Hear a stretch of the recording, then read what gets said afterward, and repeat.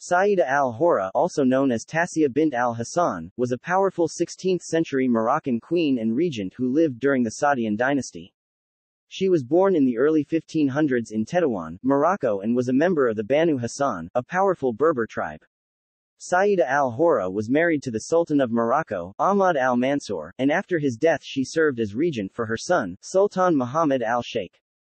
During her reign, she wielded significant power and made important political and military decisions on behalf of her son.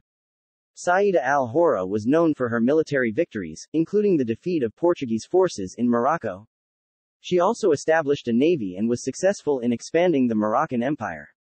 She was a patron of the arts and supported many cultural and educational institutions in Morocco. Sayyidah al-Hurra died in 1603 in Marrakesh, Morocco, at the age of about 50. Her legacy as a powerful and capable leader has lived on and she is remembered as one of the greatest female rulers in Moroccan history. It should be noted that there are varying accounts of Sayyidah al-Hurra's life, and some details about her reign may not be well documented or confirmed. Sayyidah al-Hurra as a warrior. Sayyidah al-Hurra was known for her military prowess and was regarded as a powerful warrior queen during her lifetime. She was the regent of Morocco during the reign of her son, Sultan Muhammad al-Sheikh, and was responsible for many of the kingdom's military victories. One of Sayyidah al-Hurra's notable military achievements was her defeat of Portuguese forces in Morocco. She established a navy and successfully expanded the Moroccan Empire through her military campaigns. Her victories helped to secure the country's borders and establish Morocco as a major power in North Africa.